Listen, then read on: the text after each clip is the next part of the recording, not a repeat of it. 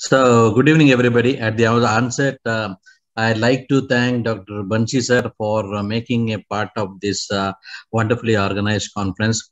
I wish I could have attended the conference physically. Because of the unavoidable circumstances, I am not able to do that. But no worries, virtually we can always meet up. And I'll thanks Dr. Sandeep for the nice words. So, a deadly trio: diabetes, heart failure, and renal dysfunction. So first of all, greetings to all of you from Bangalore. So patients with type 2 diabetes are at increased risk of complication such as CVD and heart failure. If you see in this slide, approximately 1 in 3 patients with type 2 diabetes has CV disease. There is a 2 to 5-fold increased risk of hospitalization for heart failure in patients with type 2 diabetes. CV disease is the leading cause of mortality in patients with type 2 diabetes. So this slide looks busy, but this is what actually, it's a vicious circle between the type 2 diabetes and heart failure. You can see on the right hand side about the pancreas and left hand side the heart, and you can see the various mechanisms which are interlinked between hyperglycemia and heart failure, and in between comes the obesity. So we have a circle which is interlinked between the diabetes and the heart failure. So effects of diabetes on outcomes in patients with heart failure. You can see in this slide, the patients with diabetes, like CV death for hospitalization for heart failure, if you take in this slide. So patients with diabetes have a higher risk of heart failure with reduced ejection fraction when compared to the diabetes with next comes the diabetes with heart failure with preserved ejection fraction. If the person is having no diabetes, the incidences of reduced ejection fraction and preserved ejection fraction comes down. So what does this slide says is the persons with diabetes are more prone for heart failure. So the patients with type 2 diabetes are also at increased risk of complications such as CKD. You can see in this how the things are interlinked between type 2 diabetes, CV disease, and CKD. So CKD affects up to 40% of the patients with type 2 diabetes. Diabetes and hypertension is the cause of more than 80% of the end-stage kidney disease cases worldwide. Life expectancy is reduced in patients with type 2 diabetes and early CKD by 16 years, 10 more years than the CKD alone.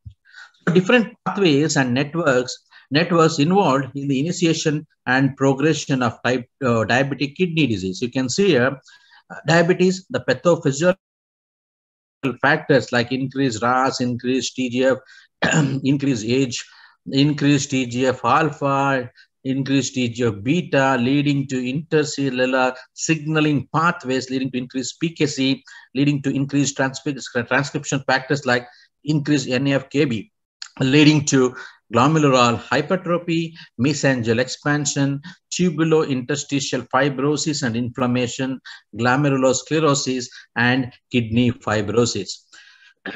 You can see in this slide the normal kidney morphology and the structural changes in the diabetes mellitus. You can see the diabetic kidney disease includes structural changes, including the thickening of the glomerular basement membrane, fusion of the foot process, loss of podocyte with denuding of the glomerular basement membrane, and the mesangial matrix expansion, which is depicted on the right-hand side of the slide. When it comes to 10-year mortality in type 2 diabetes by kidney disease manifestation, you can see on the left-hand side, you can see there is no kidney disease, only 4.1%. If there is albuminuria, it is 17.8%. If it is impaired GFR, 23.9%. Albuminuria and impaired GFR, the 10-year mortality rises up to 47%. So the presence of CKD increases the risk of CV morbidity and mortality. Up to 67% of patients with heart failure are estimated to have CKD. The risk of CV death increases as kidney function declines. The presence of CKD in patients with heart failure increases the risk of mortality by 25 to 28%. So patients with type 2 diabetes have multiple risk factors that contributes to CRM diseases. What is CRM? Cardio-renal metabolic diseases. Over half of the patients with type 2 diabetes are reported to be obese. So type 2 diabetes reduces life expectancy by 6 years. Type 2 diabetes further reduces life expectancy in patients with cardio-renal comorbidities. So the diseases of cardio-renal metabolic systems share many of the same risk factors. There is numerous time points to retard progression. You can see in this slide how the things are involved from heart, that is MI and stroke, chronic kidney disease, heart failure, end-stage renal disease, all are interlinked. That is the reason my topic is about the cardio-renal metabolic systems that are interlinked to each other. The vicious cycle we know that type 2 diabetes, diabetic kidney disease, and heart failure leads to sodium retention. This is a cycle where one and each other are interlinked. So coming to the cardio-renal syndrome, there are like 5 types of cardio-renal syndrome. The first one type is the acute cardio-renal syndrome. The second one, you can see on the left-hand side of the slide, the chronic cardio-renal syndrome. Third one is the acute renocardiac syndrome. Fourth one is the chronic renocardiac syndrome. The fifth one is the secondary renal syndrome. So these are the 5 types where a person can develop cardio-renal syndrome, which are interlinked to each other. So depending upon these, the management protocol changes.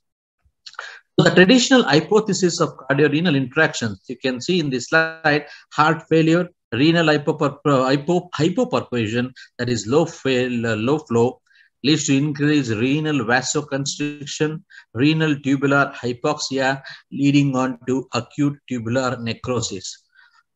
You can see in this slide the hemodynamic mechanisms in cardio-renal interactions. Like it looks a busy slide.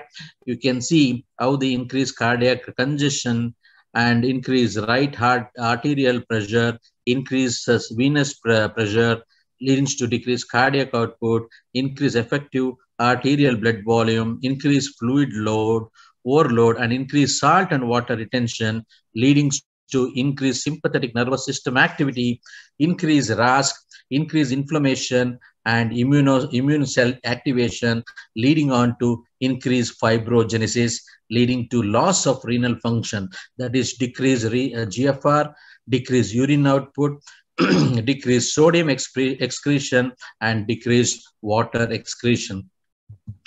The neurohormonal mechanism in cardio-renal interaction, once again, you can see in this slide, very pictorially depicted in this slide. So how the cardiac output matters in the eventual loss of renal function. So cardiovascular disease is associated with mechanisms leading to the progression of heart failure, CKD, and or acute kidney injury. You can see in this slide the various mechanisms, how the things heart failure goes on are interlinked between the chronic kidney disease and acute kidney injury as well. The hemodynamic mechanisms where like fluid overload and retention of salt and water, renal and cardiac congestion, limited organ perfusion, vasoconstriction in end organs, leading to the activation of RAS, activation of the sympathetic nervous system, leading to cardiovascular disease associated mechanisms like chronic inflammation and activation of the cellular immunity, malnutrition, cachexia and wasting, bone mineral disorder, acid-base metabolism disorder, anemia, and cardiorenal anemia. So one most important thing is not to be forgotten is about the potassium.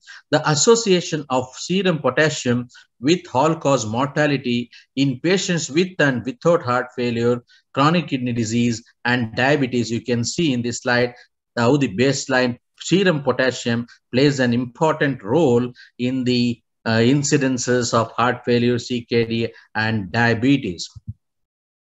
So serum potassium play a significant role. This particular study published in 2017, like relations shift between serum potassium, mortality, and conditions commonly associated with dyskalemias, such as heart failure, chronic disease, and or diabetes mellitus is largely unknown. What was the conclusion of this particular study was the mortality risk progressively increased with the dyskalemia and was differentially greater in those with heart failure, CKD, or diabetes mellitus. So, coming to an important aspect in the management of this particular condition, where the three things are involved, that is diabetes, CKD, and heart failure, you can see the first one is the nutrition and lifestyle changes, that is the obesity, paradox, protein, iron, vitamin D, blood pressure, dyslipidemia manage, and glycemic control. The most important drugs as of the now, which is the blockbuster, is the SGLT2 inhibitors. We have evidence with DAPA heart failure, Credence, DAPA CKD, Emperor, and the role of GLP-1 receptor analogs, angiotensin receptor, neprilysin inhibitor, that is sacubitril valsartan, as seen in Paradigm heart failure study, and diuretics, which can be a double-edged sword. Now coming to an important drugs like HDL2 inhibitors, I should say this is one of the molecule of the decade, which we are going to hear in the next couple of sessions by Dr. A.K. Singh. So then next comes to the AC inhibitors, ARB, mineralocorticoid antagonistics. So careful about hyperkalemia and worsening EGFR.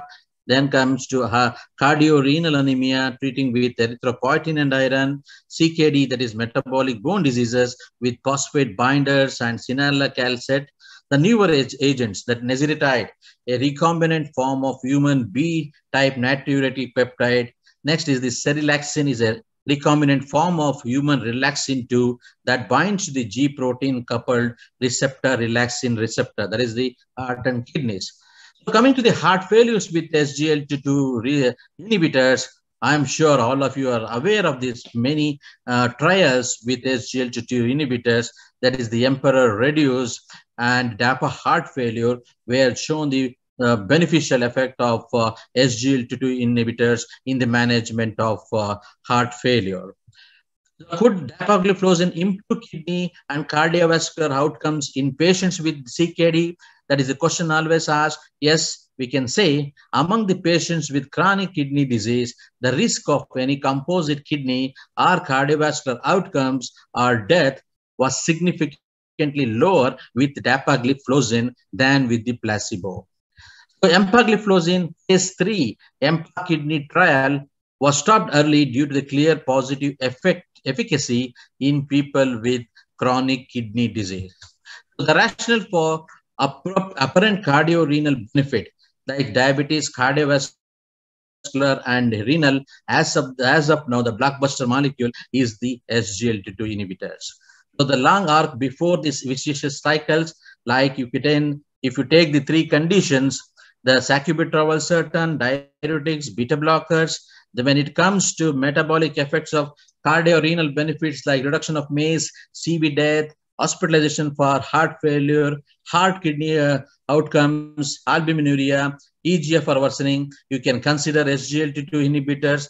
Then comes the statins as a role in reducing the albuminuria and CV deaths, CV benefits. AC inhibitors are ARB, which has got the cardiorenal effects. Then the metabolic effect, that is the cardiorenal benefits, which leads to reduction of MACE, CV death, and albuminuria. So, ladies and gentlemen, the take-home message from my talk today is the three things, that is diabetes, CKD, and heart failure, are interlinked with a vicious cycle. So identifying and treating aggressively from the beginning, in the long run, you will be able to prevent the cardiovascular, renal morbidity and mortality. Thank you for your patience hearing.